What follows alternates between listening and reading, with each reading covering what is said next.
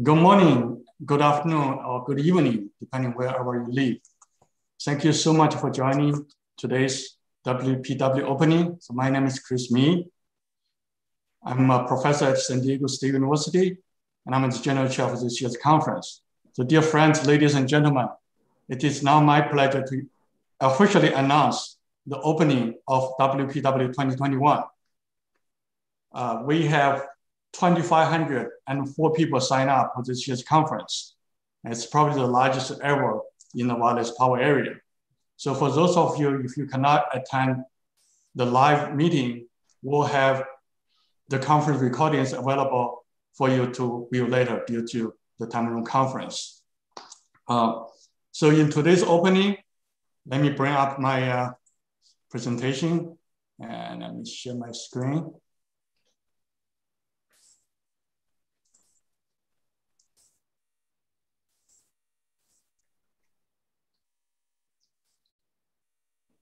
So in today's conference, in this opening, we have 9 distinguished speakers and welcome remarks. And now following that, we'll have a keynote and technical session. Our technical program chairs will also present the statistics of WPTC and WOW conferences. As you all know, this year's conference, we have 2 conferences in one. So WPTC and WOW. So these 2 conferences working together to develop this great week of event for everybody. The WPW is sponsored by IEEE MTT and Health Society, and also the Attendant Propagation Society. So our original plan was to hold this conference in San Diego, but due to the global pandemic, we had to make a difficult decision to offer this conference in a virtual format. However, due to the virtual format, we now see a surge in registrations. We have 2,500 people sign up for the conference. And we believe this year's virtual conference will provide an excellent opportunity to give back to the research community and help attract attendees who otherwise are not able to travel to the conference. Because the contributions of many volunteers and the conference virtual format, and also thanks to the generous support of our sponsors. We have 9 industrial sponsors. So we're able to offer very low registration price for authors, which is only $159 per person. And we also offer advanced registration for all general attendees. So we are very grateful for the generous support of the platinum, gold, and silver sponsors of the conference. And I'm also grateful for the WPW organizing committee. These members spent hours and hours of work over the past year to make this event a great event. So WPW history goes back to 2013 and 2014 when the first WPTC and the first WOW was organized almost 7-8 years ago. In 2018, these 2 conferences come together to become a wireless power week. And this year, we're doing this virtual format. And next year, it's going to happen in Bordeaux, France. And following that, these 2 conferences will join together to become one great conference for everybody to attend. And I hope all of you will enjoy today's conference and the events and the technical sessions and the keynotes over the next 3 days. Thank you very much. Now it's my also pleasure to tell you that we have over the next 3 days, including today, we have 9 keynote speakers, 85 papers, 2,504 attendees, 9 industrial sponsors, 3 days of events, and our attendees coming from 72 plus countries. As you can see, we have many hundred of attendees from each country. I think many of them will not be able to attend in person right now, but they will be able to watch the recordings later. So it's now my pleasure to introduce Professor Jason Lin, University of Florida, to he's the general co-chair of this conference, and he's going to take over from here. Thank you, Jason. Stop sharing. Hey, thank you, Chris. I would also like to welcome you to this year's WISE Power Week, our first fully virtual event in history, and set a record number of attendees. So let me share the screen here from my screen.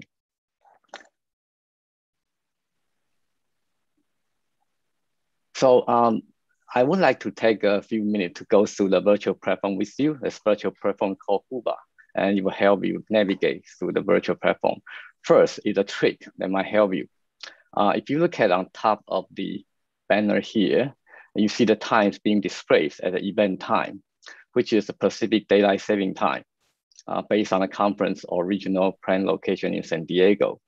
Now we have more than 2,500 attendees participating from different time zones all over the world. So it is certainly a challenge for you to keep track of session start time when you are from the different time zone. So you can click this switch to switch from the event time to your local time, depending on where you are. And the agenda, let me move this one away. The agenda, the schedule, okay, sorry about that. Let me switch to local time here. Okay, and then the agenda, the schedule will also be automatically changed. And this should help you to keep track of the session start time. Okay. So back to the homepage here. Here we have important announcements, brief description of the virtual conference, format and schedule. So on day one, we had already the WPTC school and workshop, and day 2, day 3, we're gonna have the 9 keynote sessions with 3 on each day. And each keynote session will be followed by a technical session. So all keynote will be presented live, and all technical paper presentation are on demand with video already uploaded and available for you to view even before the session starts.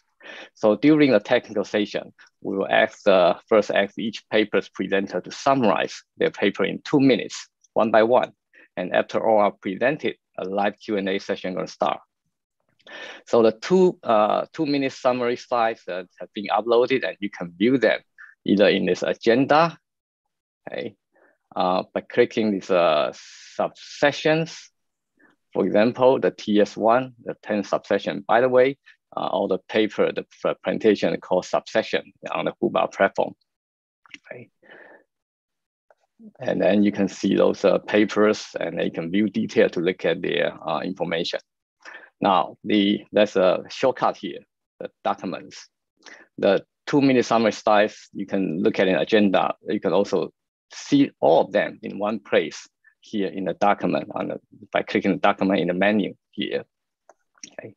And here's another shortcut useful for you to look at all the video uploaded by the speakers, okay, in one place. The sponsor page is another place that's useful.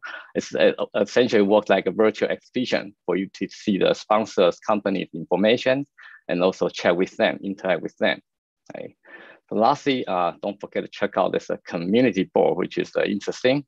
Here you can actually create a virtual meetup or create a discussion topic to connect with other attendees in this virtual event. Okay. And also the announcement by organizer are going to be posted here. Okay.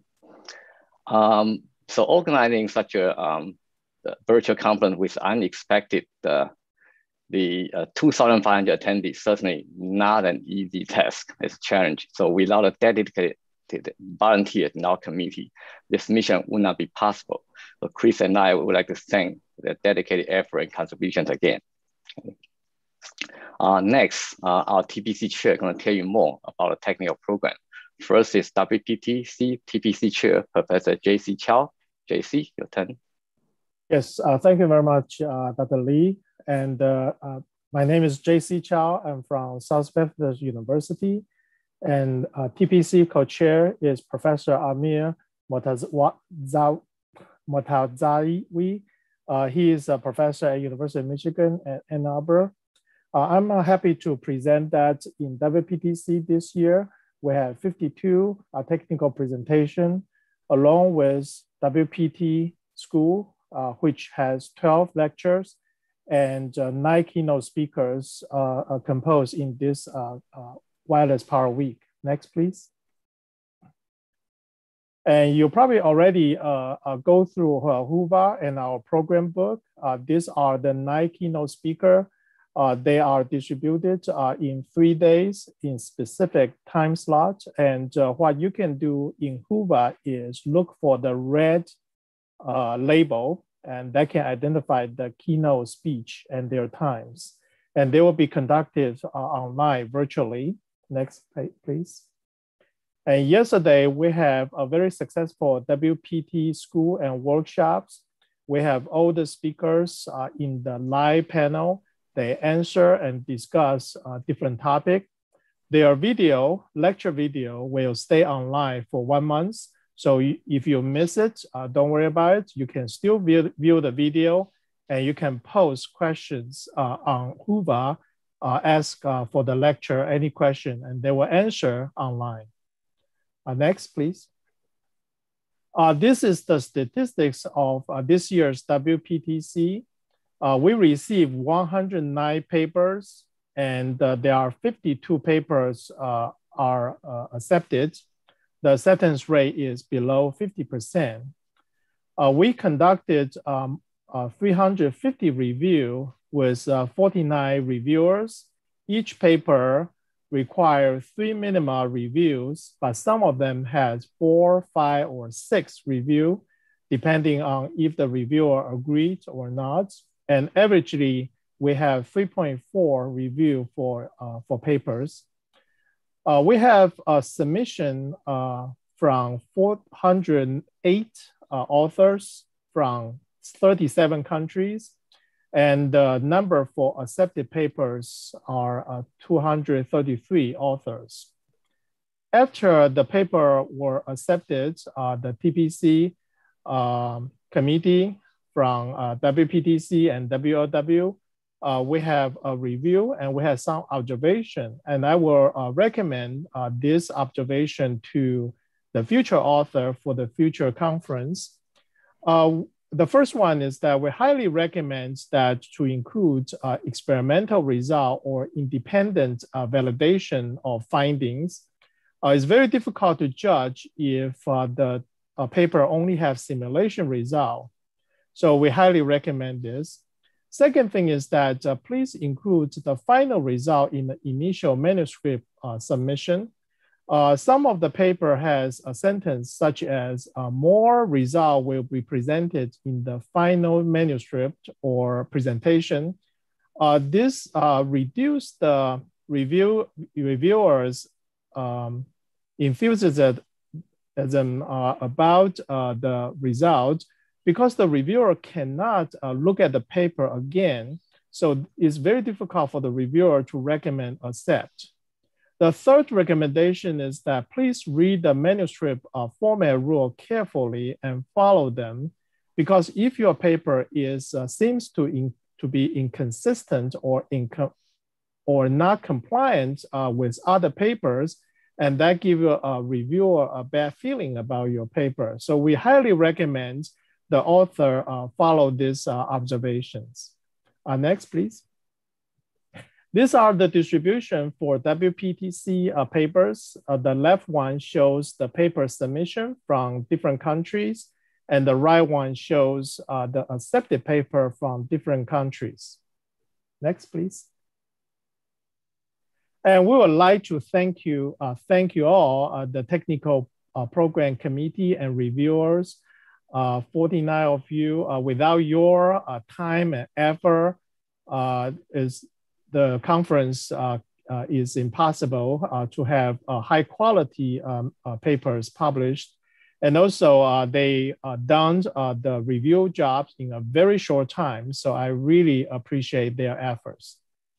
Next, please. And I would like to introduce you to Dr.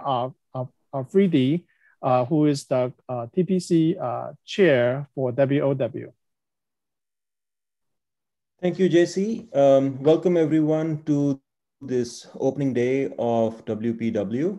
And I would like to thank you on behalf of myself, as well as Al Alvestros, who is my co-chair for the wireless power part, which is the full name is the Workshop on Emerging Technologies, Wireless Power, WOW. And as Chris mentioned, this and WPTC will merge into a single conference starting soon, maybe hopefully next year.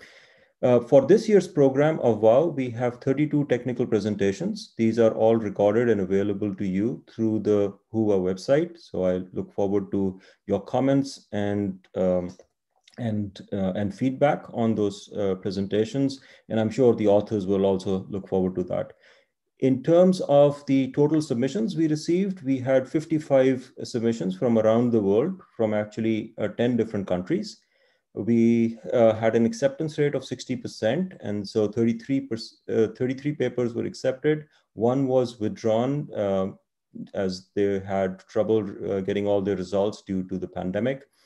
There were 35 reviewers who helped us review these papers, and we averaged, actually it was also our minimum, we had 3 reviews per paper. So we essentially had every paper reviewed by 3 independent reviewers. We had a total of 164 authors, and as you can see that we accepted papers also from all 10 countries that had submitted papers for a total number of authors of 118, and you can see the division across countries on your right. Moving on to sort of showing this more graphically, we had the largest number of submissions, 25% coming from China. China was also number 2 in the terms of the accepted number of papers, with 22% of the papers from China. Japan, USA, Germany, Russia, UK, New Zealand, and the Netherlands were all major contributors to this conference. And we thank you, all of you who've participated from across the world.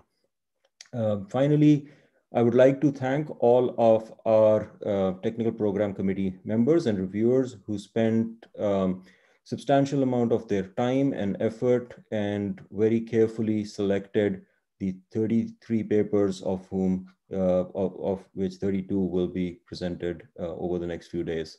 So thank you all for being here, and thanks to all the TPC and reviewers.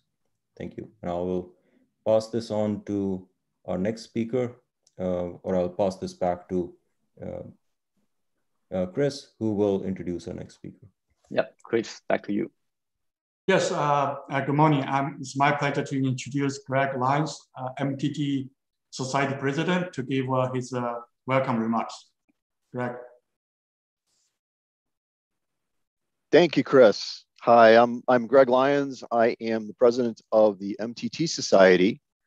And on behalf of the MTT leadership, I'd like to welcome all of you to the 2021 Wireless Power Week. Next chart. And if you'd like to learn more about the MTT Society, please visit our website, mtt.org. Just a few words about our scope. Really, there are 3 pillars that support everything we do within MTT: our conferences, our publications, our membership. And on the left there are the RF fundamentals. So field theory is applied to guided wave structures, RF devices, circuits, components, modules. And an area that's seen a very significant amount of growth over the past 5 to 10 years are RF systems and applications across many, many different applications. We span the spectrum from HF all the way up to terahertz. And although our tagline is megahertz to terahertz community, we like megahertz because it abbreviates to MTT. Our applications actually go all the way down to kilohertz. And I'd like to highlight one of our technical committees, TC25 on wireless power transfer and energy conversion, which very much overlaps with Wireless Power Week. Next chart. And so, of course, as everybody knows, the combination of WPTC, WOW, and the WPT School has really resulted in the world's largest wireless power event. Next chart. So congratulations to everyone. It's been great. Everyone working together, PELS and MTT. Next chart. And so I'd like to thank all the Wireless Power Week 2021 organizers. This is a very good event, from the reviewers to to the TPC chairs and general chairs. It's a very nice event. So thank you very much. Thank you very much, Greg. Thank you for your support. Without that, this is not happening. Thank you again. So now it's my pleasure to introduce Dr. Liu-Chun Chang. Dr. Liu-Chun is a professor at University of New Brunswick. He's the president of PALS. Please deliver your keynote remark. Deliver your welcome remarks. Thank you. Thank you, Chris. On behalf of the Power Electronics Society, I'd like to welcome all attendees from all over the world to the Wireless Power Week. I'd like to congratulate the organizers, the organizers of the event for such an excellent job done. And I'd like to think about the contributions of our two visionary leaders a few years ago. Both Kerbal and Dongten got together and conceptualized this Wireless Power Week event. And based on their visionary actions, we came about this wonderful event. Next slide, please. In the Power Electronics Society, we expanded our technical committees. We hope to offer a welcoming home for everybody working in the technical field in the areas of power electronics, systems, and applications. This new committee called Wireless Power Transfer Committee, System Committee, was established this year, led by Chris Me, co-chaired by Grant and Paul, and with the Secretary of Fay. They are all working in the wireless power area. Our Wireless Power Week will be the primary event of this new technical committee. Next slide, please. Of course, you're more than welcome to join this committee or any other technical committees free of charge, be it a PALS member or non-member. There are a lot of activities within the Power Electronics Society. I'd like to just introduce one important initiative led by the Power Electronics Society, which is called Empower a Billion Lives. It's a global competition aiming at providing the solutions for over 3 billion people in the world with poor access to electricity. The first round of competition with the budget of just about 800K happened about 3 years ago for 2 years. And then second round of competition, global competition, again, will start this year, and it will last for 2 years with the final global competition scheduled for next year. Hope you will be able to participate or keep an eye on the follow-up events of this EBL. Thank you. Enjoy your conference. Thank you, Liu-Chun. Now it's my pleasure to introduce Sanjay Gupta, the president of Airfield Alliance, to give his welcome remarks. Sanjay. Thank you. Thank you, Professor May. Welcome to Wireless Power Week 2021. As we launched the conference, what I really wanted to do was share my perspective on the wireless power industry and really talk about why I am so excited and why I really believe that the industry is poised to realize the vision of a world without charging cords. If you can go to the next slide. It's an exciting time to be in wireless power. First generation technologies have paved the way, and new technologies are moving beyond experimentation and limited use cases to becoming standardized and reaching broad adoption. Magnetic resonance and RF-based wireless power improve the user experience and open doors to applications that could not have been dreamed a few short years ago. These emerging technologies enabled rapid charging of multiple devices simultaneously and Importantly, freedom from precise positioning, something that consumers have been demanding for a while now. The possibilities for wireless power are endless, from industrial applications and consumer electronics to electrical vehicles, robotics, tools, drones, and we could go on and on. Wireless charging will transform the way humans interact with technology around us. However, we still have some tough challenges and problems that remain to be solved. And these require for all of us to work together as an industry so we can realize the dream of a world without wires. I strongly believe that the next few years will usher in a new era of wireless power innovation and market acceptance and deployment of the next generation wireless power technologies. I really hope that you will join us and be a part of realizing the shared vision. I would now like to introduce Airfuel Alliance to those who are not familiar with our organization. Airfuel Alliance is a global coalition of innovative companies who are committed to a world where we can power up without plugging in. We work and achieve our goals collaboratively by developing standards for leading edge wireless power technologies and accelerating their adoption. If we can go to the next slide, please. Airfuel Alliance has a diverse membership representing the full spectrum of wireless power value chain, from OEMs and ODMs to academics to semiconductor companies, technology companies, component manufacturers, and testing labs.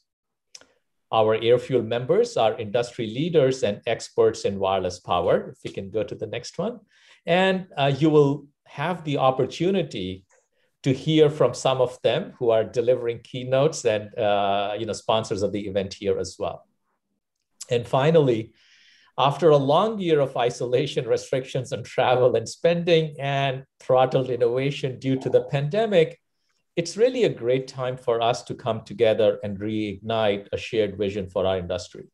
I encourage everybody to access the knowledge, the resources, and the connections that Wireless Power Week has to offer.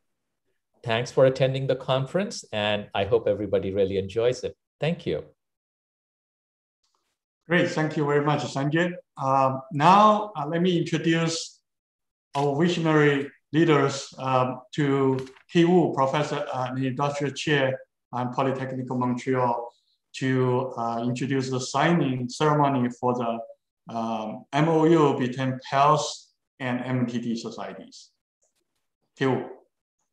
Well, thank you very much, Chris. Well, first of all, I want to congratulate you and Jensen and the entire team for this putting together this fantastic event with the record number of attendees. I think that's really something which we want to achieve. Of course, maybe in a long run, but this is really a very important milestone in our the society and the community.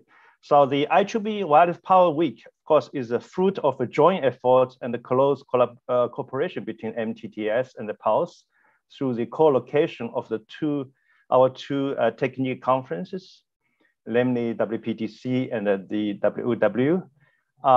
The WPW started 3 years ago in Montreal, Canada, for which I was the general chair, then went through the London, UK in 2019, South Korea in 2020, and now we are in San Diego, US. I'm really delighted and feel honored as the MTTS Inter-Society Committee Chair and a former MTTS President to organize this signing ceremony for the Sister Society Memorandum of Understanding, MOU, between MTTS and the PELS by our two presidents, Greg Lyons and Liu Chen-Chang. This MOU is set to not only continue our joint organization of this completely merged the two conference becoming Wireless Power, Wireless Power Week, but also expand our close cooperation in other areas. Definitely, this would mark an important milestone today for the wireless power community worldwide. This is made possible thanks to steering committee members of MTTS and the PALS, and many others who has significantly contributed to these joint events. I wouldn't mention all the names because so many of them have contributed to this. I'm particularly grateful to Dong Tang of the PALS for his support of the important initiative that has become a reality today. Now, let me invite President Greg Lyons and President Liu Chen-Chang to come forward for the signature of the MOU. And I hope that this everybody can witness this sign ceremony. And okay, show you the your boss. So Kay, I'm not sure. This is yeah. This is that's great. This is the front of the MOU. That's great. That's exactly what I want to see. Okay. I have to be careful, or the video it'll disappear. So yeah. Okay. This. Great. So that's done.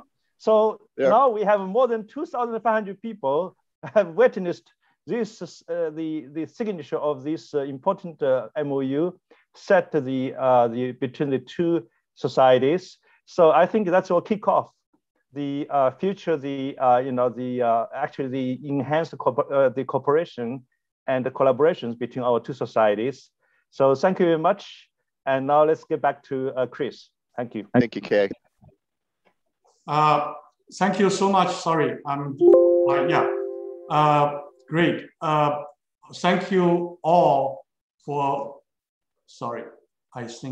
yes. Thank you very much for everybody, especially everybody keeping the time that you're allocated. And this is a really great opening. So dear friends, ladies and gentlemen, the official opening ceremony now is completed. We're gonna move on to our keynote speech. But let me give you a few logistic guidelines. If you have any questions for panelists and attendees, you may ask the questions through the Q&A panel. For panelists, you can also through the chat window. And we will start the keynote, and then we're going to answer the questions after the keynote speech. We'll maintain this in 30 minutes. After that, we're going to transition to our technical session. For people who missed any part of this conference, you may be able to watch the YouTube live stream and recorded video at a later time. So now it is my distinguished pleasure to introduce our very first keynote speaker, Cesar Johnston. So Cesar Johnston is the COO and Executive VP of Energis. So he's responsible for accelerating open innovation in new and emerging wireless power technologies, systems, and markets. He's a seasoned technologist, entrepreneur, an investor. He, prior joining Energis, he has a broad experience with large enterprise and startups. So he was previously a vice president of engineering for wireless connectivity and Marvell Semiconductor. And before that time, he had 20 years of experience working across hardware, software, and services, especially in the first generation of CISO and MIMO wireless products. He's a senior member of IEEE and has over 40 papers and patents.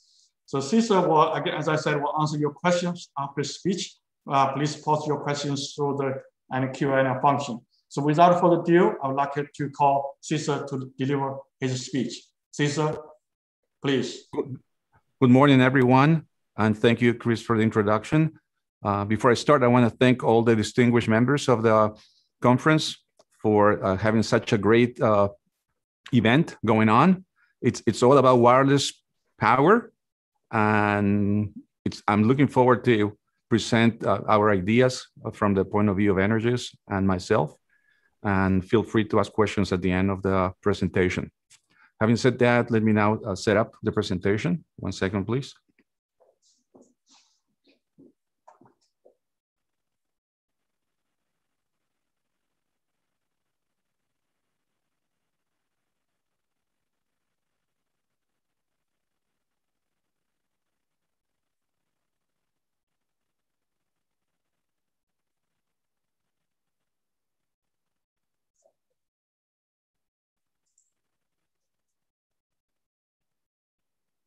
Cesar, we don't see or hear from you.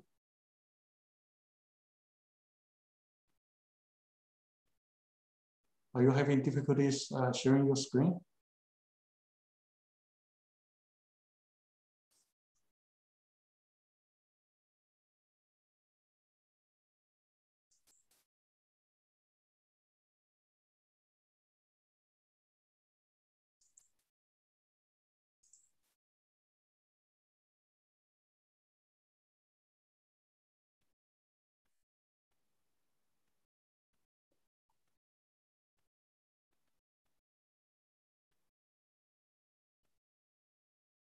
I see, sir.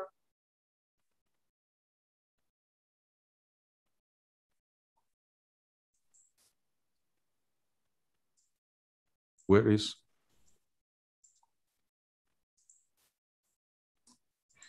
I think they should have. They can see me. Yeah. So we're having some problems here with the slides. If you give me another 2 seconds, I'll try to set it up. I apologize for that. Let's see. Yeah, for the attendees, our keynote is setting up the presentation, so please be patient. Can you see it? Yeah, now we see. Oh, great. Sorry, I apologize about that. I know Zoom is great, but sometimes it doesn't work well. Great. All set? Again, can you guys see it? Yes. Great. So once more, thank you very much for the invitation to be here and be part of this great conference. My name is Cesar Johnston. As Chris mentioned, I've done a lot of wireless communications in the past. And many years ago, as I joined Energis, I saw this as a great opportunity to start some new field of technology, which as engineers excite us and provide a lot of energy to move forward and apply previous knowledge. So today I'll be presenting and introducing to you to the concept of RF wireless power transmission. So this weekend, I was at home thinking of what I would say today and wondering how I should introduce this concept. And as some of the panel people that have presented so far have said, it's all about wires today, right? And we have removed some of the wires. We have not removed all of the wires. And we really hate those wires. We really hate those bundles of chargers, and we always get confused with those charges. We really hate connecting our cars with those big cables that everybody touches, and sometimes they're not very clean. And certainly a lot of you probably don't enjoy plugging in your phones because they discharge all the time, and it's kind of painful. So what do we do today as a team? What do we do today as a community? Is we want to remove those wires. So no more wires. Now, we've discussed the fact that we have inductive technologies, and there's a first generation of wireless that's being deployed. And as a significant demonstrator, we have the phone, and the phone is using inductive technologies. We have cars, electric cars that are being charged. And what's interesting about this trend is that all of these technologies, whether are shown or not on this slide, they're all increasing power. We're all working on increasing the power from watts to kilowatts. But the challenge here is to basically increase power while being near field. So today, our first generation technologies focus on power and near field conditions of transmission. So the next generation, which is what we want to really push for, and we're working on, especially here at Energis, is to now push and increase the distance. We want to have a technology that can support near field, a technology that can do far field, but most of all, a technology that allows to send power using radio frequency signals. Now, you might go and say, well, that's not the only technology that can do this. It's not the only technology that can get distance. That's true, but it's a technology that we're working on here at Energis. And while there may be others, what's going to happen in the future, and what I really look forward from everyone at this conference, is to realize that in order to deploy wireless charging, we're going to have to look at this evolution of the technologies. We're going to have to pick the right technologies in the right sectors and markets. And some of them might be inductive, some of them might be RF. But what's most important is that in the future, we will see a coexistence of these technologies. whether at home, whether in your car, whether at your office. Now, as far as RF wireless transmission, there are multiple markets, there are multiple applications. And for the sake of it, I wanted to simplify it today as basically two markets. A market where let's call it for now a consumer market, where you're looking at transmission at 1 meter or so within a certain covered area, let's say in front of your laptop or at home on your night table.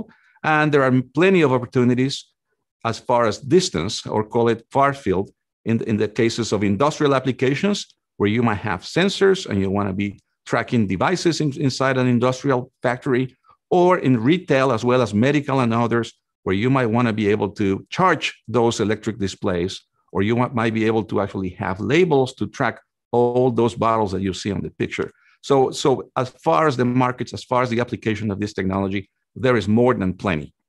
Okay, and how does it work? And that's the important part here, and I want to introduce that. It's very simple. It's very similar to connectivity or communication systems, where you have a transmitter. The transmitter, in our case, sends power. That power is received by passive receivers. Those receivers recover the RF power from the air and provide that power to a load that could be charge capacitors or batteries. Now, why is RF wireless important, and why do I really encourage all of you in this conference to be part of it? Is because it's early, it's just started, and I'll tell you more about that, but it allows you to have power at a distance. It allows you to have multiple receivers at either simultaneously or using broadcast systems, or using beamforming. You can have one at a time and use a round-robin system by which you can actually focus more power if needed at a given receiver. It allows you to also extend power coverage in a very similar manner that today we extend Wi-Fi and Bluetooth. You can take multiple transmitters, deploy those transmitters at distances, let's say 15 meters or more, and then you can actually cover the whole factory, you can cover the whole supermarkets and so on. And finally, mobility. It's all about mobility. Cut those wires, get rid of those wires. And you guys are here today, 2,500 people that can help make this happen. And I'm looking forward for that. So now you might say to me, well, Cesar, I mean, you guys have been working on this for a long time. People have been talking about this for a long time. Yes, we have, and we have actually invested a lot on this technology, and I'll tell you more about that. But I wanted to tell you that we're actually building momentum. RF wireless power is here to stay. RF wireless power is happening, and it's happening through a number of public press announcements. We have the situation about 3.5 years ago, where here at Energis, we opened up the FCC, and we were able to actually get the distance from 5 millimeters, again, 5 millimeters, which is nothing, to 1 meter. So today it is possible in the US to send power up to 1 meter. Recently, about 4 weeks ago, in partnership with some company called EPEAS, which is a partner of ours, we have now demonstrated at a distance wireless charging applications greater than 1 meter. And at around the same time, we finally have our first European regulatory approval, by which it is today, once and for all, possible to send power, and this is power greater than 1 watt, not the same power that you get on Wi-Fi, but greater than 1 watt conducted power, up to 5.5 watts at distances beyond 1 meter, at distances at 15 meters and beyond. So there's no limitation on that. And just to show the importance of this technology, there are massive companies looking into this. You have Motorola, you have Huawei, you have Xiaomi, and you have pretty much a lot of momentum in the press where you have headings like wireless power market heats up. And as far as those Huawei, Motorola, and Xiaomi efforts, they're all great. They're great proofs of concepts. They're great prototypes. And it shows that this technology, by the way, does work. There's no restriction on what the technology can do. But what's really important is that in order to be able to make it commercial, those technologies need to meet certain parameters for regulatory, for standards, and safety. And I'll talk a bit more on that. And we recently announced at Energis our Power Hub, What a Power Hub, which is a system that's been certified, is up to 5.5 watt power conducted. And and it's there available for people that want to start working and deploying RF wireless power. Now, having introduced the concept of RF wireless power, what's important for us is to talk about the innovation. What are the challenges? Where are we with respect to wireless technologies?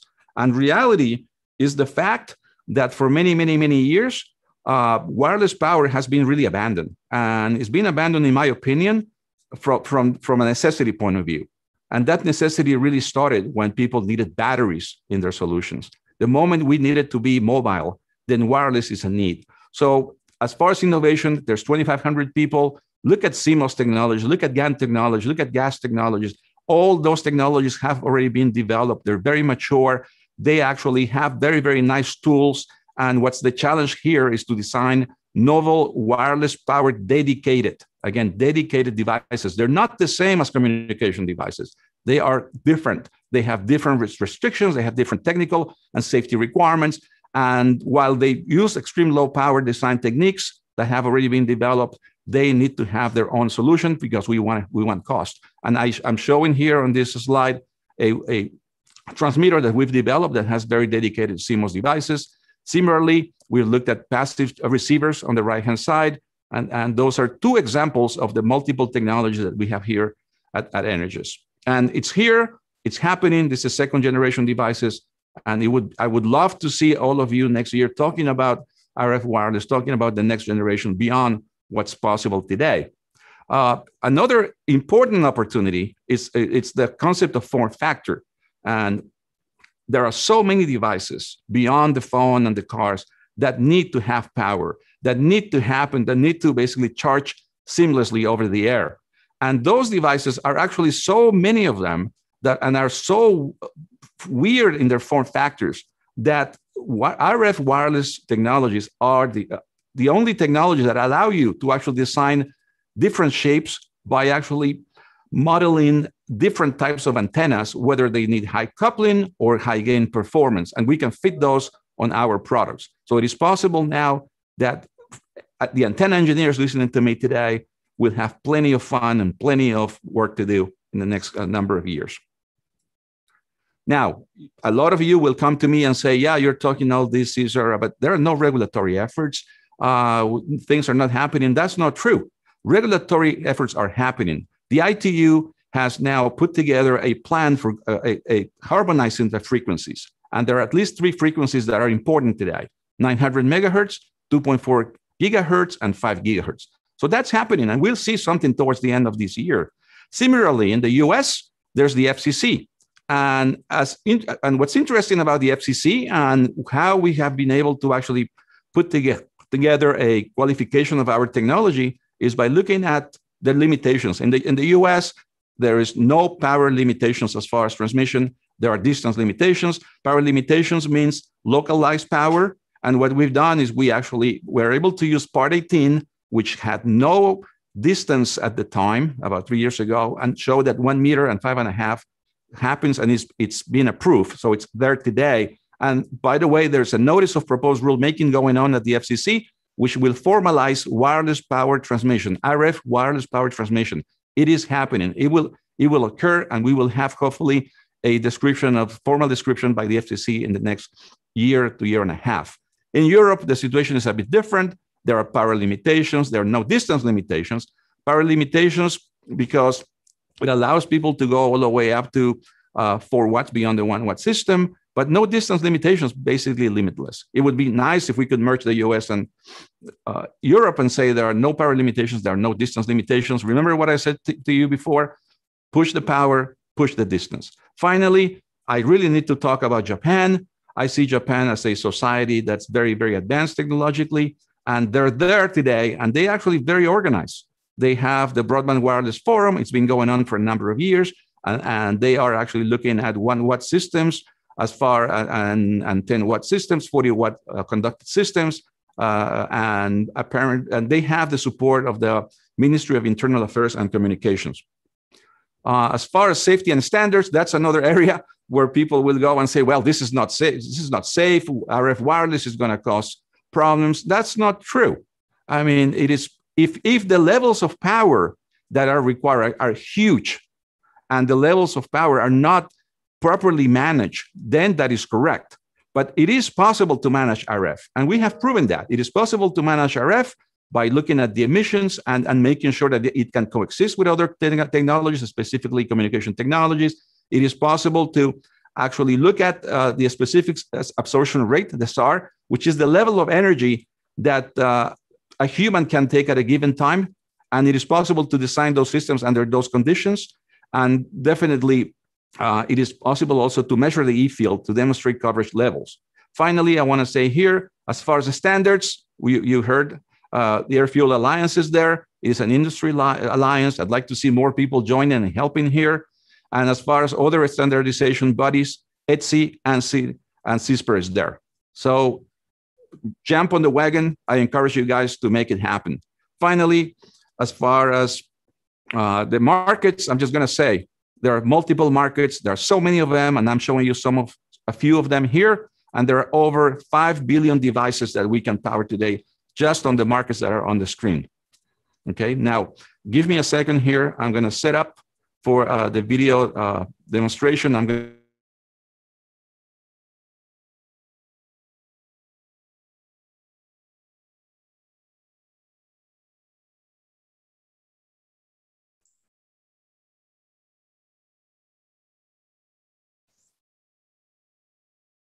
So Cesar, it seems we lost you. Are you?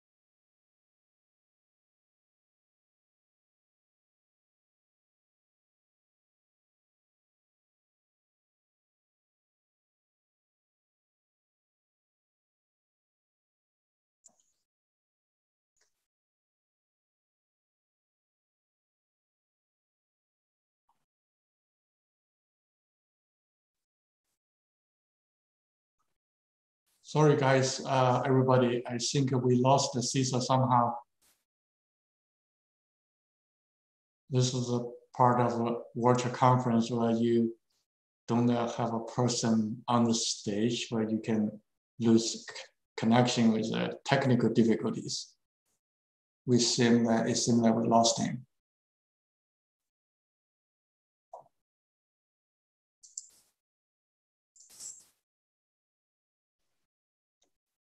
Yeah, hopefully he can rejoin very soon. Yeah.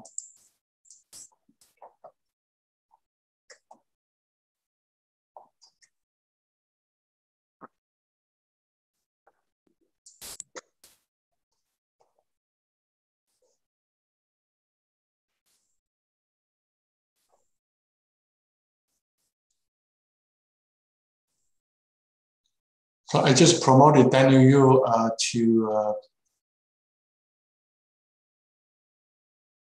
panelist. So Daniel, we lost Cesar. Hopefully, do you have phone to call him to rejoin?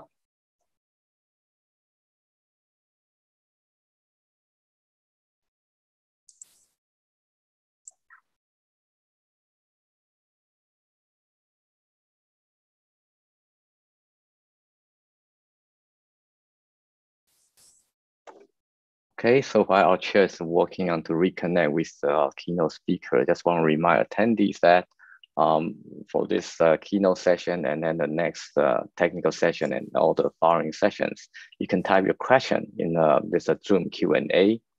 And then alternatively, even before the session starts, you can also enter your question, type in your question on the Huba platform. That's a session Q&A.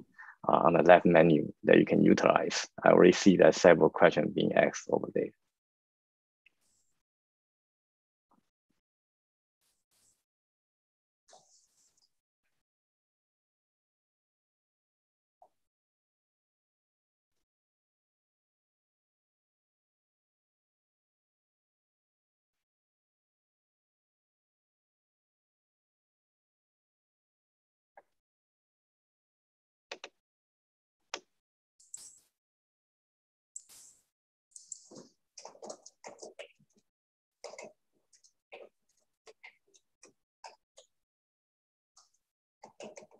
And then while we are waiting, I'm trying to gather the speakers for our first technical session.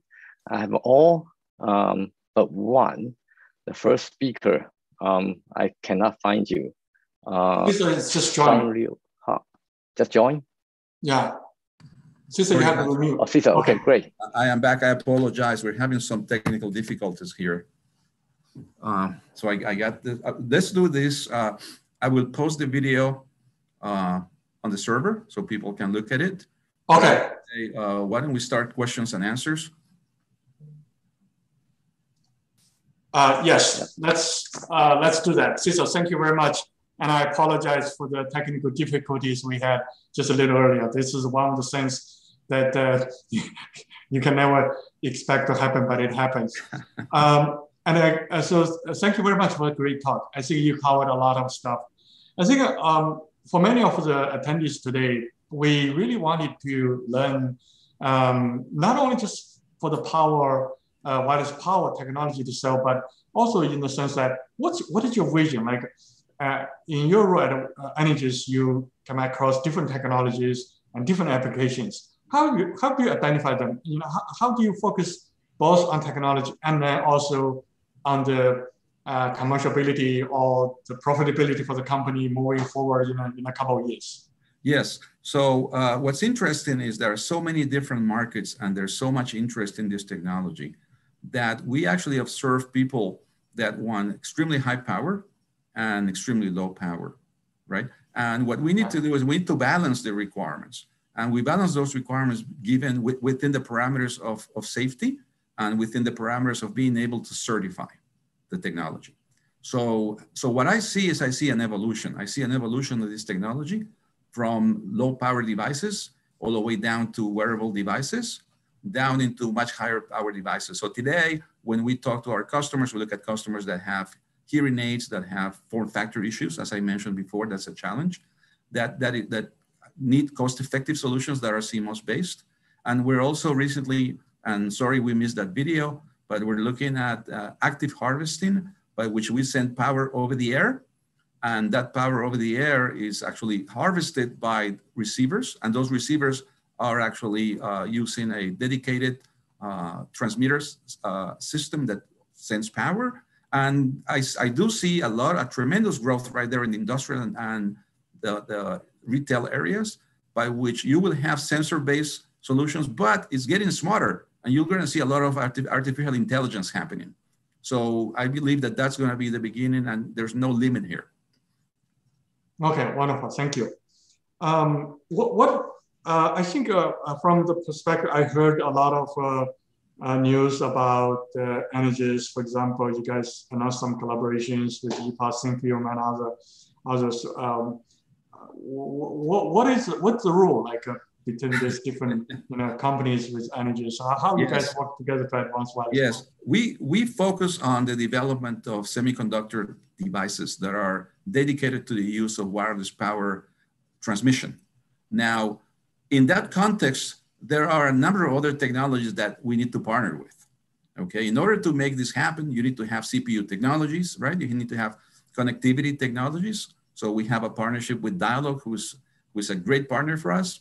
You need to have different levels of power reception. So we have a partnership with EPs. So what we do is whatever complements the solution, the system solution, is where we look at partnerships.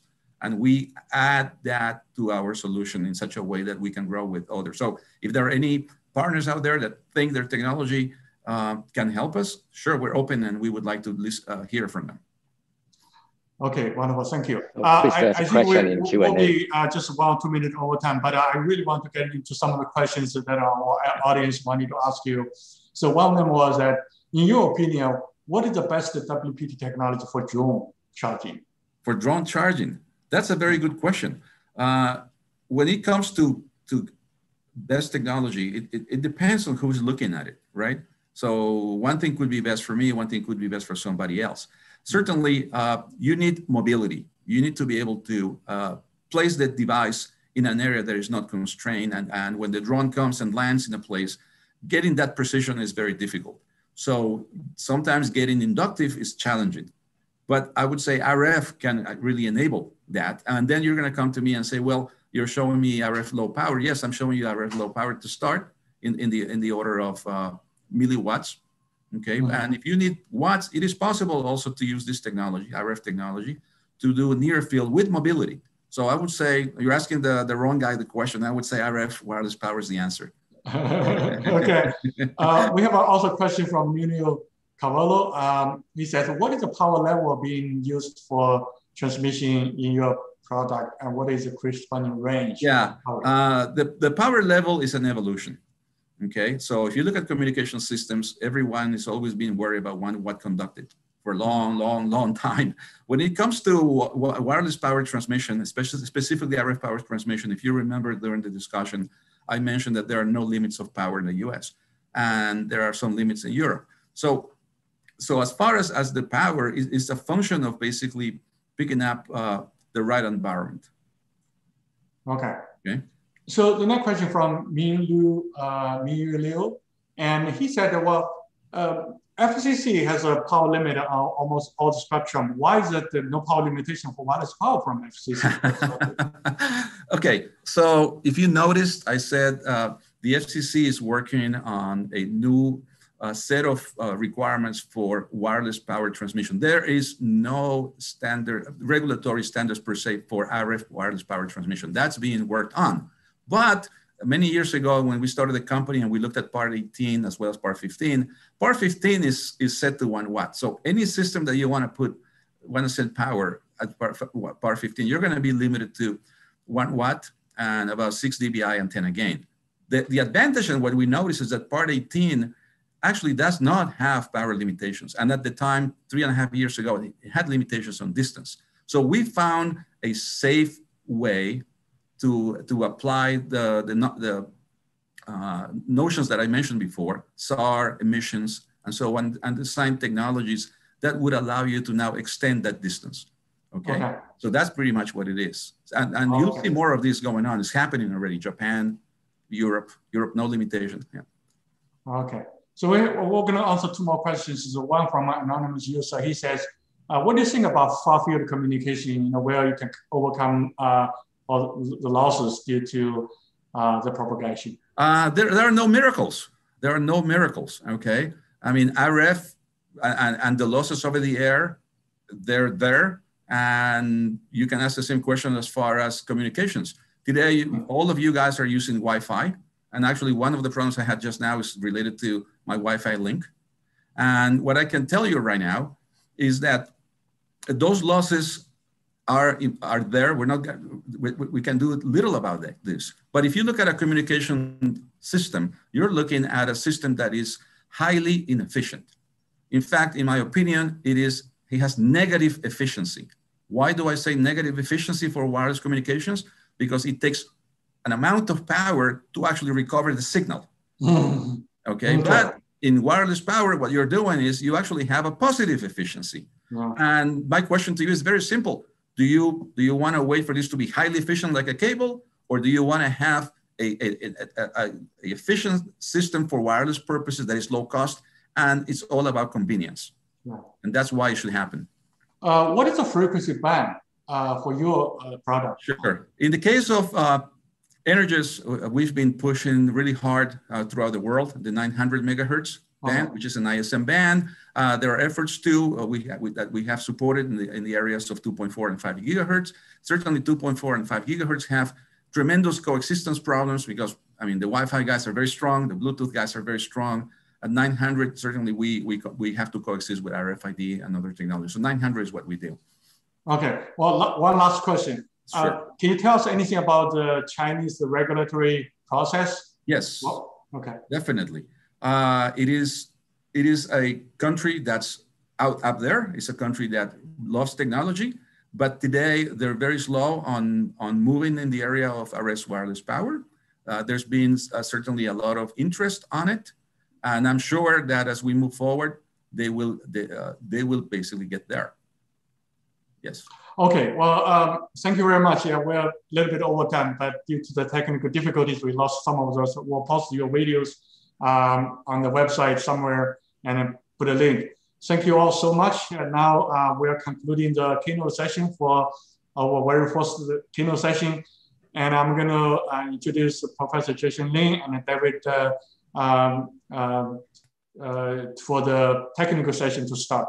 Thank you very much. Jason, you can take over from here. Yeah, thank you. Okay, thank you. Thank you very much. So now let's start the first technical sessions. So in this technical session, I have all the speakers in place right now, but I'm missing out my co-chair, Professor David Chen. I think he has some technical difficulty to join. And he joined attendee, then I promoted him to panelist, but not successful. Without waiting for him, I can go ahead to start this session.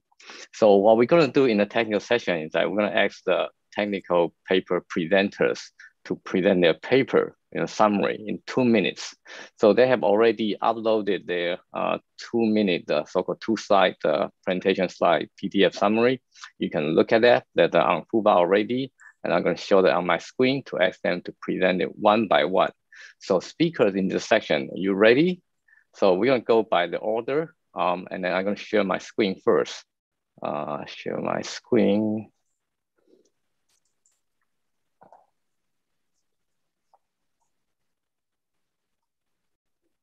Okay, so now you can see the summary PDF actually shown here. So we're going to go by the TS1 first, but TS1-1 followed by TS1-2. So for speakers, please get ready. So let me introduce the first speaker. The first paper design reactive shear coil for wireless charger with multiple coils. The paper presented by Sang Liu Ha. Sang Liu, you there? Yeah, yes, Professor. Okay, yes. So you are the first presenter, so you're gonna set an example. So I'm using this slide to introduce you. And then your paper, and then the affiliation, you're from the KAIS in Korea. So the next slide, basically is your 2-minute summary. So go ahead. Okay. Hello, everyone. I'm Sang Yara from KAIS in South Korea. And my research title is Design of Reactive Sheet Coil for Wireless Charger with Multiple Coils. My research summary is like this slide. In this research, a reactive shielding coil that can achieve maximum EMF canceling performance for multiple TX coils is proposed. The magnetic field by reactive shield is generated by coupling coefficient with TX coil. Since the current of the reactive shield coil cannot be easily adjusted, the inductance and capacitance of the coil should be selected. And the shield coil should have a small pass-through resistance for low power transfer efficiency reduction. The proposed reactive shield coil is designed by the following process. The detail of the process and formulas can be found in the full presentation video. Using this process, the reactive shield coil 04QI reference design MPA6 composed 3 TX coil is designed, and the EMF is cancelled by up to about 80%. The proposed reactive shielding coil is target mobile application, and the power is 15 watts. However, using the proposed design process, you can design the shield coil for other applications such as electric vehicle. Thank you for your attention. Okay, thank you. Now let's move on to the second paper. We're gonna go through all the paper summary presentation first, and then we're gonna open for session Q&A with all the presenters, okay? So next paper, title is A Low-Cost Open Source Platform for High Fidelity Calculation of Large WPT Coils. Paper will be presented by Gregory Moore, and from the University of Washington, okay? Greg? Hi, thank you very much. My name is Gregory Moore. I'm with the University of Washington, specifically the Sensor Systems Lab, where we work on wireless power transfer and low power data communication. Our team here shown in the author list is researchers in that lab, including undergraduates and at both University of Washington and San Diego State University. The MPFCS, the mostly printed field characterization system, is a system for characterizing the magnetic field resulting from large transmitting coils. The system was built on a very inexpensive V1 Engineering CNC platform, which allows up to 0.1 millimeter accuracy and 1 degree accuracy in the tilt pan across the entire volume, which is, in this case, in our system, we built it at 600 millimeters by 300 millimeters by 600 millimeters. Very expandable up to the design requirements. For the system, there are multiple end effectors. Sorry, yeah, thank you.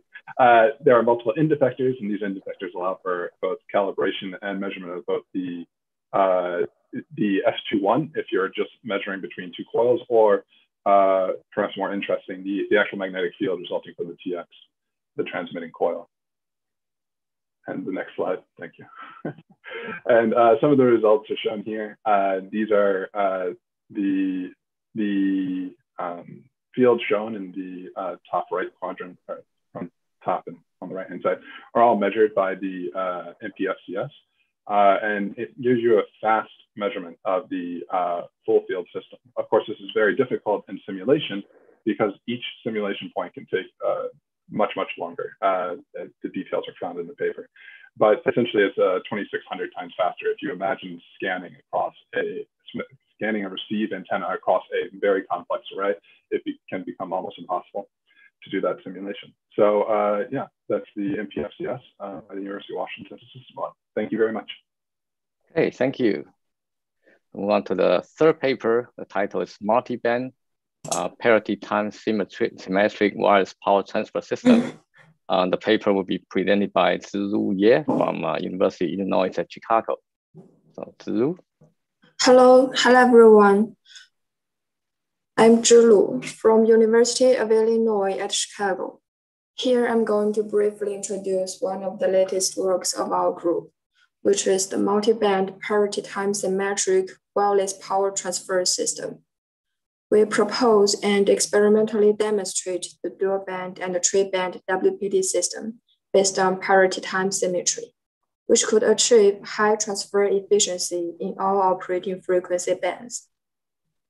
So what makes PT symmetric system suitable for multi-band wireless power transfer? That is the eigenfrequency bifurcation near the exceptional point, which makes the standard or third order system has 2 or 3 resonant frequencies in the exact PT symmetric phase. The resonate frequencies are related to the gain loss parameter gamma and coupling strength kappa by these equations here. So once the desired operating frequencies are known, we can easily achieve the system in practical by using the design parameters calculated by these equations. Our experiment measures the reflection and transmission of the system and demonstrate the high efficiency up to 78% for wireless power transfer, which could be even improved since theoretically the efficiency can achieve 100%. In a word, we provide a general guideline for the design process of the WPT system, whose operating frequencies could be readily engineerable, and which has the potential for many industrial, scientific, and medical wireless powering applications. Thank you. Thank you. The next paper title is Optimized Rectangular Planar Coil Design for Wireless Power Transfer with Free Positioning. The paper will be presented by G. Buchmeyer from LAAS CNRS Continental AG in France. Hello, do you hear me? Yes. Okay, so thank you very much. My name is Guilherme Buchmeyer, and I will be presenting this paper. Next slide, please. The goal of our work was to use the NFC technology as a wireless power transfer solution, and also to optimize the system, the efficiency of the system according to its physical dimensions. and also over an entire surface, assuring a free positioning feature to this system. And of course, the frequency of interest is the NFC frequency, which is 13.56 megahertz. The method used was to calculate the efficiency of the transmitter receiver system as function of the coil's dimensions, and then to optimize the system through a genetic algorithm, which is provided by MATLAB. And to verify the theoretical results, we used simulation and experimentation. For the simulation, we used the ANSYS HFSS, and experimentation, we made some prototypes and made some measurements. For the key results, we got good agreement between the experiment and the theory and simulation. For example, the system optimized is at least 81.7% of efficiency, coil to coil, over an entire surface of 12 by 8 centimeters. For this system, the transmitter size is about 11 by 7 centimeters and the receiver 4 by 4 centimeters. As the conclusion, we proposed a very versatile optimization method that can be used for developing efficiency wireless power transfer system. For example, for the case of the NFC. And besides, as a contribution, this paper provided a representation of the electrical parameters as function of dimensions. Thank you very much for your attention. Thank you. Let's move on to the next paper. Our next paper title is An Adjustable Coupling Method for Planar Wireless Power Transfer System.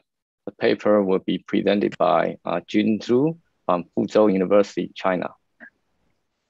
Hello, do you hear me? Yes, very well. An adjustable coupling method is proposed to improve the transfer of magnetic coupled regional wireless power transfer on the wireless transfer distance. And the method, we can get the matching quantity from the equivalent circuit. And the matching quantity indicates that when K23 is reduced and K12 needed to be reduced to satisfy the matching condition. The Y is to offset the source loop and transmit coils by a certain distance D to reduce K12. The result, the efficiency can be increased 39.7% compared with the original coupling in measurement. This picture showing the efficiency of the system has improved significantly, and the efficiency of the system has a relative small downward change. And the last conclusion is an adjustable coupling method for planar wireless power transfer system is proposed. Application suitable for different transmission distance, such as the electronic vehicles, and the max efficiency increase 39.7%. The accuracy of the proposed method can be verified in simulation and measurement. These are. Thank you very much. Okay, thank you. Let's move on to the next paper. The next paper title is the Embroidered Textile Coil for Wire Charging of Smart Garments. Paper will be presented by Qingwei Chen from University of Florida. Qingwei. Hi everyone, I'm Qingwei Chen from University of Florida. So our work is to explore the embroidered textile coils for wireless charging of smart garments. So usually the smart garment has a gadget on that, and we must separate that before washing the smart garment, which is not quite user friendly. And our goal is to explore the possibility of using the textile coil to produce the high quality factor and washable, and also it's integrable to the clothing manufacturing process. So the method we use is to we explore different kinds of conductive threads, and then we use the embroidery machine to test the conductive thread and make the pattern. And we study the electrical properties of the embroidered coil, including its inductance and the resistance. And then we connect the these embroidered coils to a wireless charging system and test its charging ability. So the electrical properties of embroidered coils were studied and designing, and we proposed some methods of fabrication and design. And the embroidered coil can achieve good conductivity and is suitable for wireless charging for smart garments. And this type of fabrication is possible to be integrated into the clothing manufacturing process. Thank you. Hey, thank you.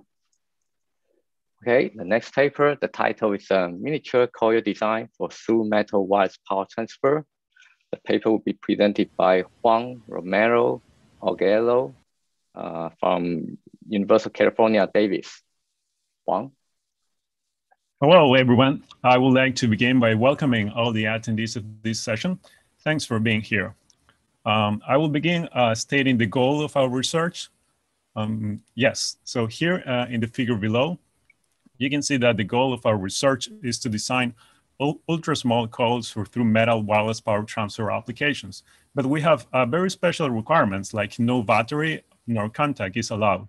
And we can use different materials of various thicknesses and properties. So the solution we propose is here with a very small wireless power transfer system.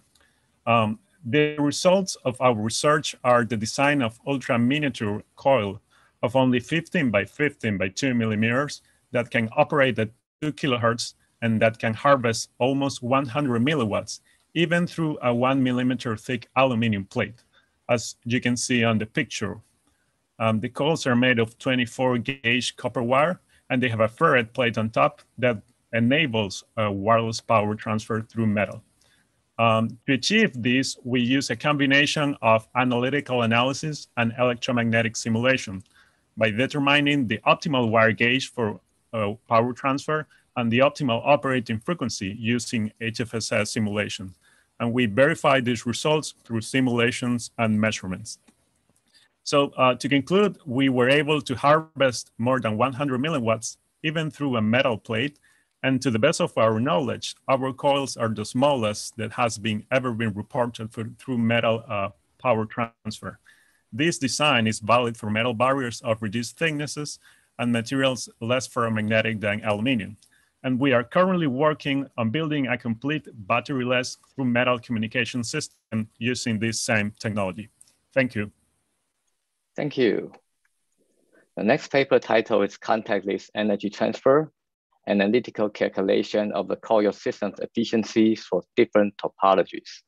Paper will be presented by David Meyer from University of Stuttgart in Germany. David?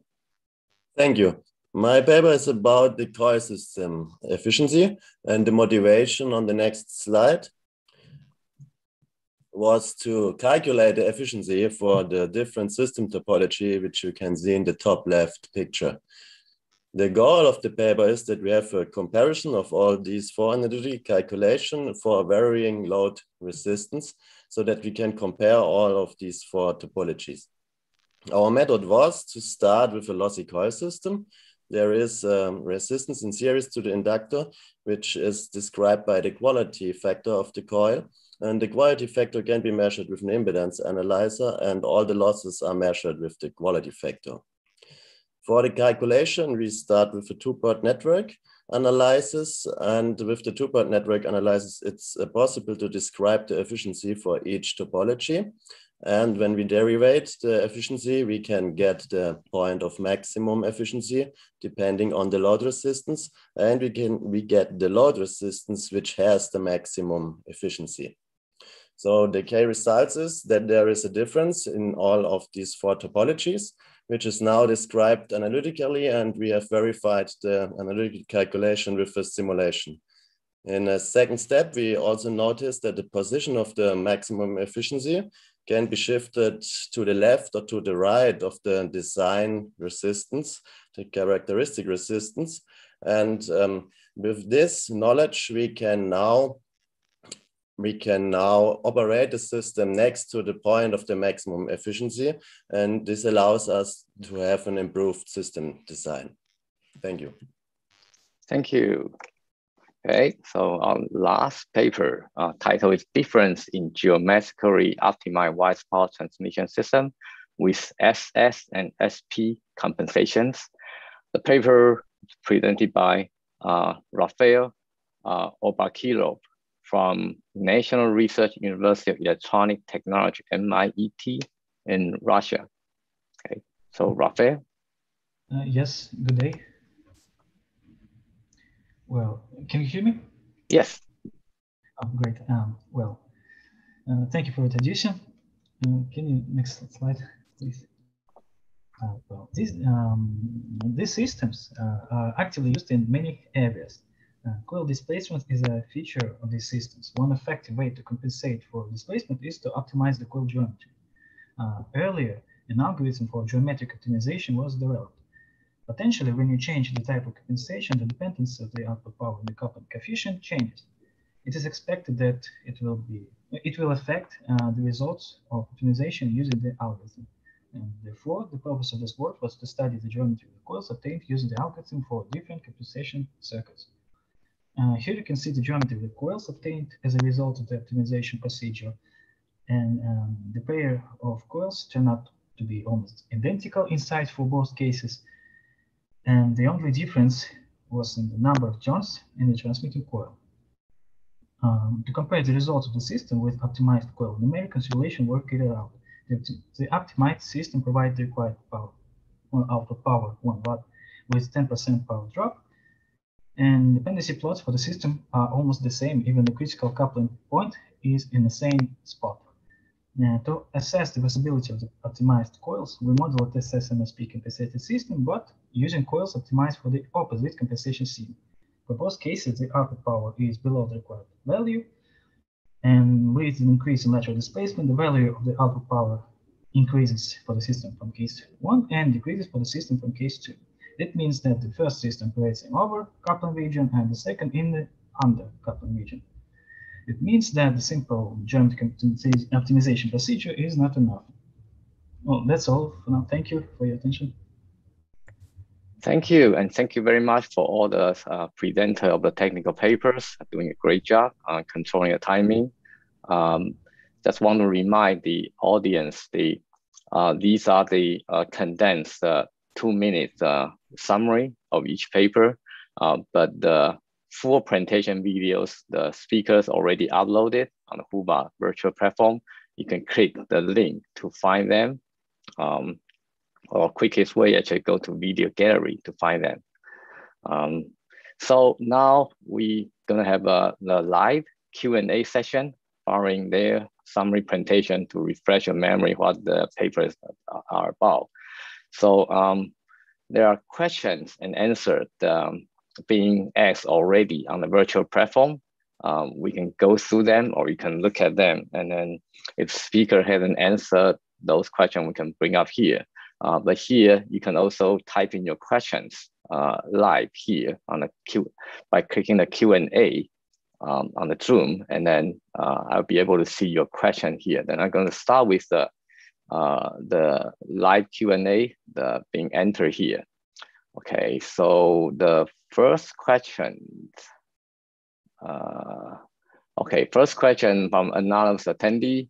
I'm just curious to know some specific application uses for smart garments. So I guess this question for Qingwei Chen, paper number 6, embroidered coil, textile coil. So Qingwei, you want to answer this question? Yes.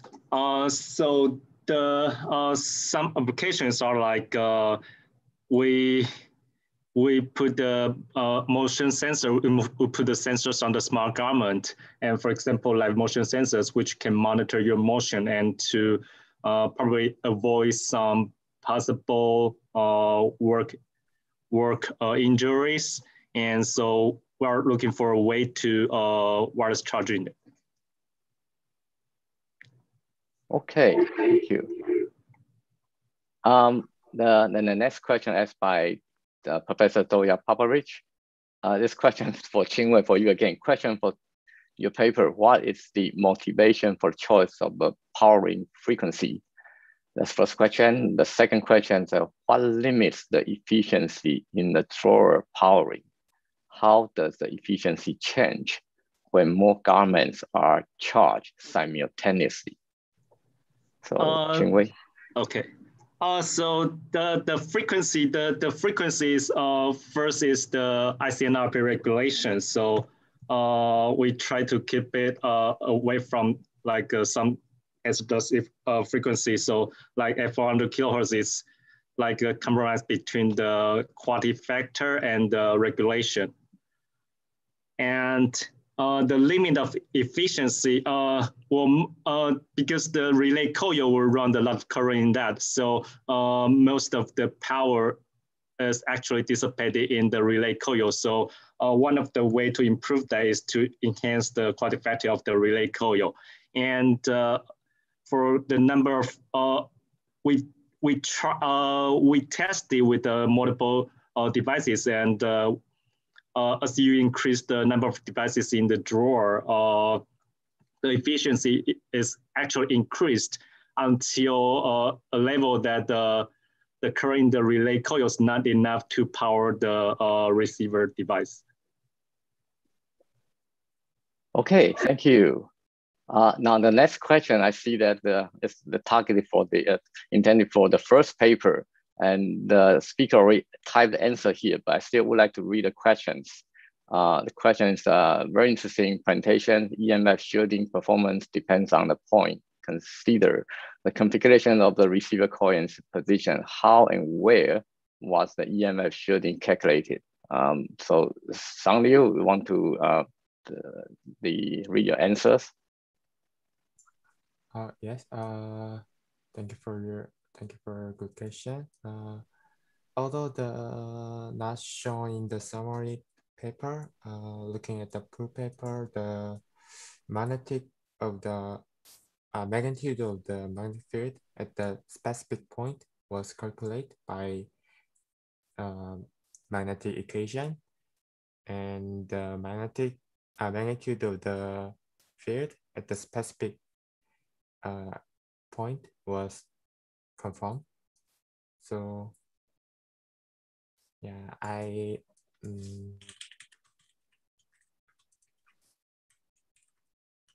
Okay, thank you. Yeah, thank you. Thank you for answering the question again.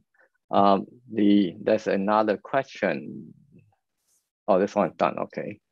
All right, so if you have any further question here, please feel free to type it into the Q&A. Then I can actually go to I'm sharing a screen here, go to the session Q&A. For those of you not familiar with this function, that's also a good opportunity for me to share with you. You can see all those questions being asked on any particular talk, presentations, and you can also ask a question on any paper you like to ask. So there are a few questions here. So just want to go to those paper that haven't had question yet. So there are 3 questions being asked for TS1-2 here. A low-cost open source platform for high fidelity calculation of large WPT coils. So let's look at a question here. I'm not sure whether the being answered or not, but regardless, let's look at a question. So the question actually from Professor Naoki Shinohara, and so let's say that there's a similar antenna measurement system. For example, the near field scanner. Why is the merit of this particular system we developed compared with conventional near field scanner? Okay, so Greg, would you like to answer this one verbally?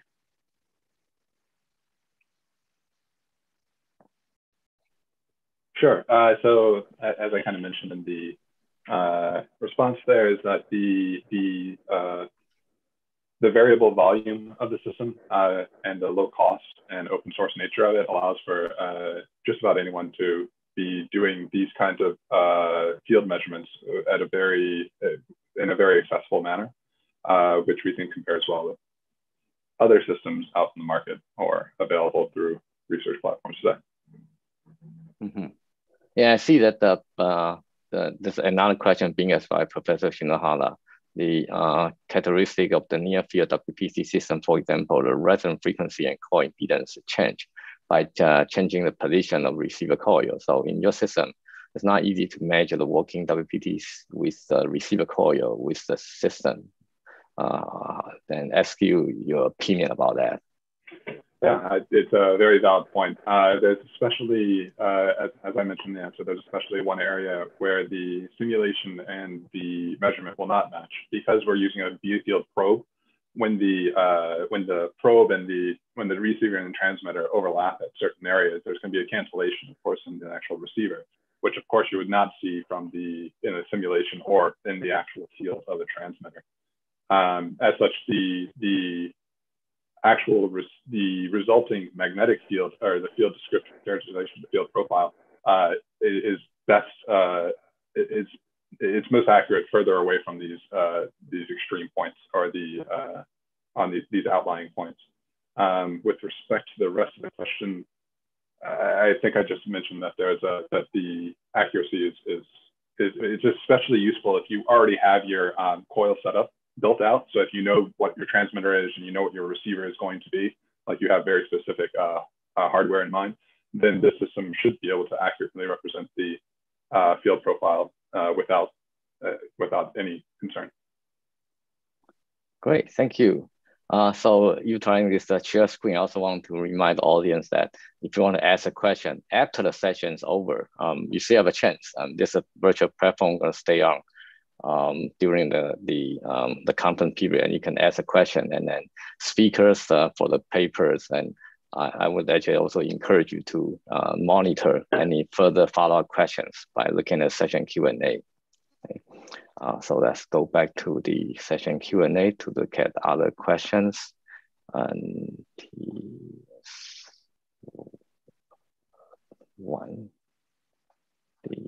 okay.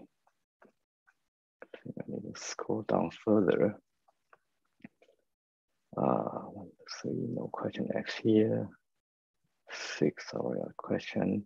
Okay, so there's one question X on paper number 8, contact list energy transfer, analytical calculations for different technologies. Let's look at a question here. So this X by the Shankar Rajan.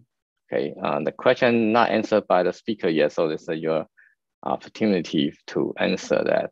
So how far analytical calculation and experimental calculation differ in design aspect of WPT? So this question is intended for the presenter paper number 8. I'm here. Oh, okay, great. Yeah, please go ahead. When we simulate a system with LT Spice or with Flex, then there is no deviation between the analytical calculation and the simulation. When we measure the system live, then of course we have the losses in the power electronics, which is not mentioned in the paper. So there is a deviation, and the deviation we measure is the loss in the power electronic. Okay, great, thank you. So feel free to type your answer question here if you like, put in the written form. Yes, it's up to you. Okay. Okay, then let's go back to questions, list of questions here. I think there's a question. In the meantime, for the audience, if you have any question, feel free to type into the Zoom Q&A. So there's a question X on the paper number 1, design of a reactive shear coil for wire charger with multiple coils. Let's look at those question X over there. Those questions, okay, the question is how sensitive is the compensation capacitor CSH to the coupling K? Okay, the S by John Ho. So Sang Liu, you answer question here, but would you summarize your answer again here for the audience?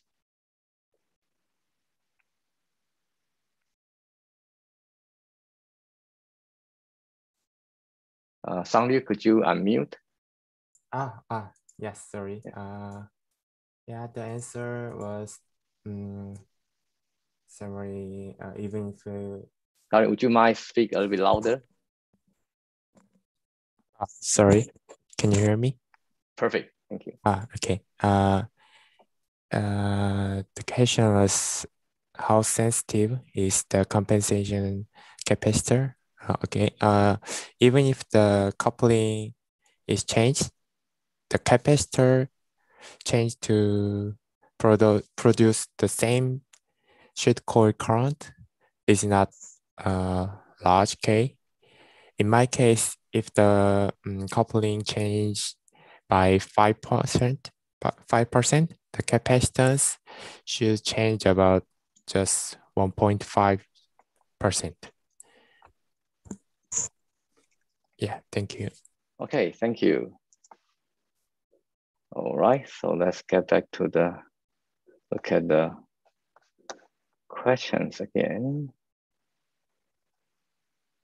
1, 2, question already look at. All right, so for paper number 6, look at there quite a few questions there, and I just want to go through them.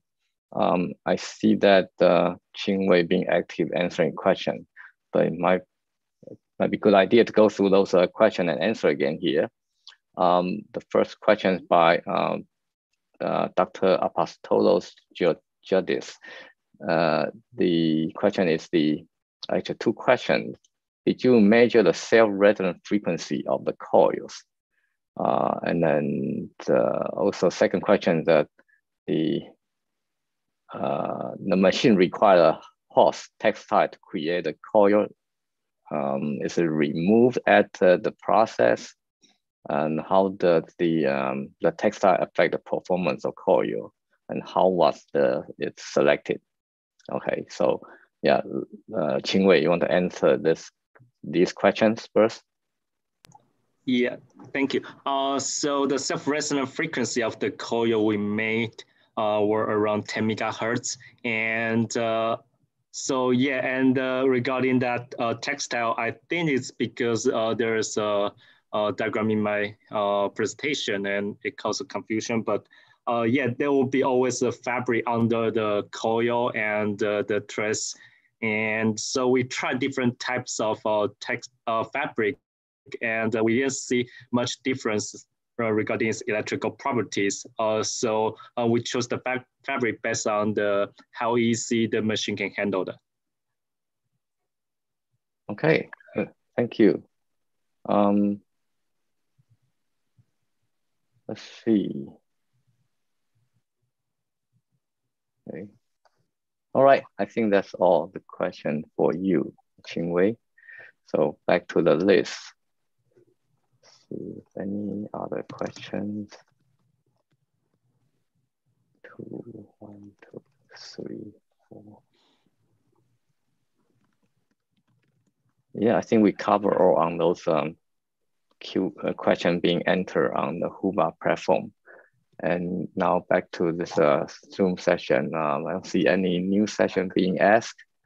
If I want to ask Ron again for audience, and you have any questions you want to ask,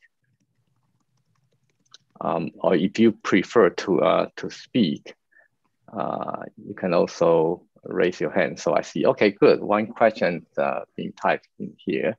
A question from Professor Alessandra Costanzo. For the same speaker, I think it means the Qingwei, that's you, I guess. How did you choose reciprocal position and then dimension of the 3 receiving coils? Have you considered their mutual coupling? Hi. So first we chose the position of the large coil because the large coil will be the one that is responsible for charging with the hanger. So once we decide the hanger, we need to put the large coil as closest to the transmitter coil on the hanger in order to get the good coupling. So usually when you hand close on the hanger, the position a little bit below the hanger would be right at the chest. So we put the large coil at the chest. And in order to, at the chest or on the back at the similar position. And in order to minimize the overall array size, we put the two small coils just right under there. And I don't think the mutual coupling will cost too much because they are basically, I mean, the manifold, I mean, they are basically on the same plane, and there's no, the manifold penetrate there is not that significant. Okay, thank you.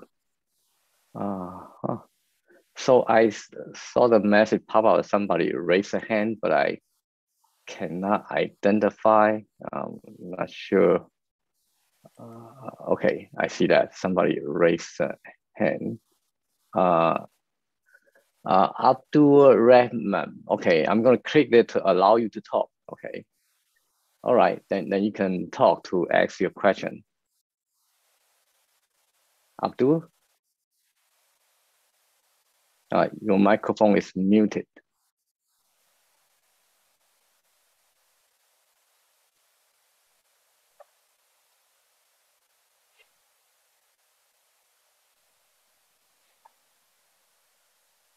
Hello, Abdul, you want to ask questions? I think I saw you raise a hand earlier. Okay. I think he can show it, so. All right. Maybe. So if you raise a hand, I missed that. For whatever reason, please put in the chat function or Q&A. You can just quickly type, I have a question, and identify yourself. I will be able to identify in the attendees list, and then click to allow you to talk. Okay, any other questions? Actually, for the paper presenter, feel free to ask questions to other papers if you feel like. Can you hear me? Yes. Jason? David? Yes. Oh, yeah. David. So maybe number 4, by the TS number 4. Yeah. Maybe I ask a question then. Yes. Sounds good. Yes. Yeah. So when you talk about the free positioning, what do you mean that? Do you consider the orientations? So, hello. It's only the orientation, the flat orientation. So it's only when it's horizontal. So you took transmitter coil and receiver coil. You only consider they are in parallel on the same plane. Yes. Okay. Would that be in that case there be some analytical results that the solution for that? So maybe the optimization could be done very fast, right? Sorry, I think the beginning of your question was a little. Yeah. So the optimization was done numerically, am I right? Yes. Okay. 2 parallel coils beside each others. I think you can derive you can have an analytical equation to derive the couplings and the optimizations. So it's not you probably don't need the numerical methods to do that. Yes, because to calculate the mutual inductance, it's used the Neumann's formula, so it's an integral, and it is discretized mathematically within MATLAB. It's not it's not a closed formula. It's not closed formula. I think there could be because analytically, because the shape and the structure you have is quite irregular. So that's why I was wondering. So. Okay. Yes, normally for circular, it's easier to make a closed formula, but for the case which is rectangular, a rectangular shape, or for example, polygonal shape, it starts to be more complicated. Yeah. Okay. Very it could be done analytically. That's what I see. So yes. Thank you. What I wonder is that, what I wonder is, do you also rotate around? Like, can you call your rotate around? No, for the moment, no. Maybe it's going to be made in the future with an angle, but for the moment, it's only horizontal. Okay. At least for this paper. You're welcome. Thanks. Thank you for the question. Good. Thank you. Thank you. Any other questions?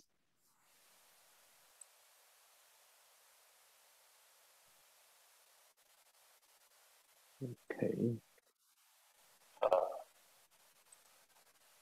If you have questions, you can raise your hand or type in using Q&A. Hi, Professor Ling. I would like to answer one of the questions I had for my paper, paper 7 for miniature call design. The question is the following. What's the limitation of our system? So there are two main limitations for the system, the size and the metallic barrier. The size will limit the coil characteristics and thus will limit the power transfer performance of our system.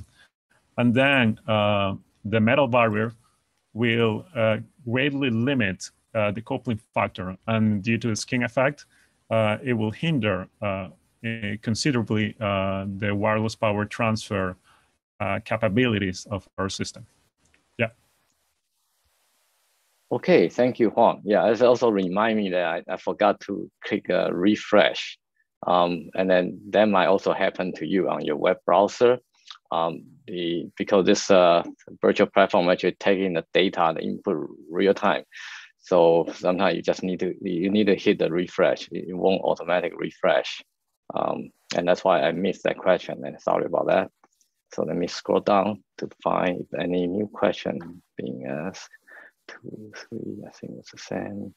6, 7, yes, one question. Number 8, and a question. This one, actually, I think we look at it already. Yeah. Okay. Any other questions that the audience want to ask?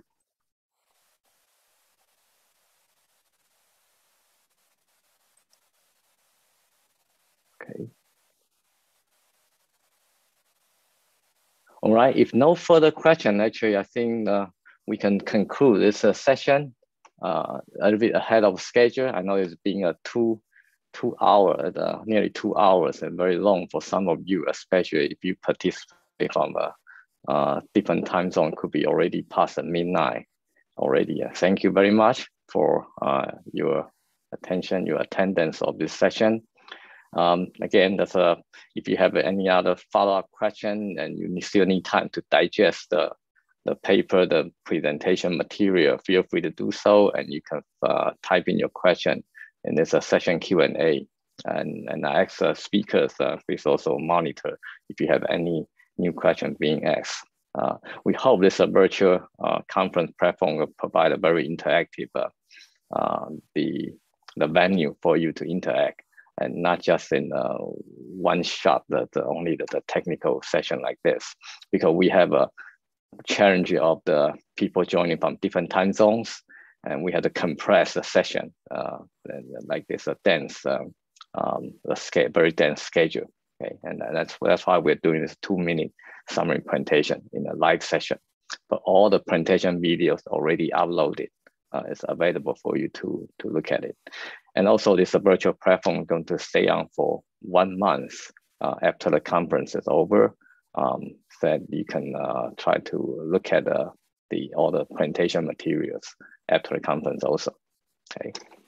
And I guess during my opening session, forgot to mention that even though you can look at some of the paper uploaded by the presenter speakers, but there's a conference publication, the proceedings is already available for you to download. You can click the link here to download the 2 proceedings, because we have 2 conferences in the IEEE system. So there are 2 proceedings. The proceeding essentially just the papers going to be published on i4 Explorer and collected and put into a zip file. And I think you need a password to actually to download these two proceedings. Just a quick note here that if the download speed on your system is extremely slow for whatever reason, that could be because we're using the secure link, HTTPS, and then you can try to change it to HTTP without S, without secure link, then the download speed will be faster, much faster in this case. Okay, if no other question, then thank you very much, and let's conclude this section. The Keynote 2 is in 3 hours? Yes, and thank you very much for a reminder. So the next section will start in 3 hours, the Keynote number 2. Keynote number 2, just want to do a quick advertisement here, is that we have 9 keynote speakers covering a wide variety of topics related to wireless power, as you can see on that topic. And this one is interesting from historical perspective to look at the Tesla's work. Okay, so yeah, I look forward to seeing you in that session. Okay, it's a start in 3 hours, and my local time here, if I switch to the event time, it will be 2 p.m. Pacific Daylight Saving Time. Okay, so again, if you miss the opening sessions, here's the trick to help you to keep track of the session schedule by clicking the switch to local time. Then it will change to your local time. Okay, all right. Enjoy the conference, and then look forward to seeing you around in the next few live sessions. Okay. Thank you. Thank you. Okay. Bye-bye. Bye-bye.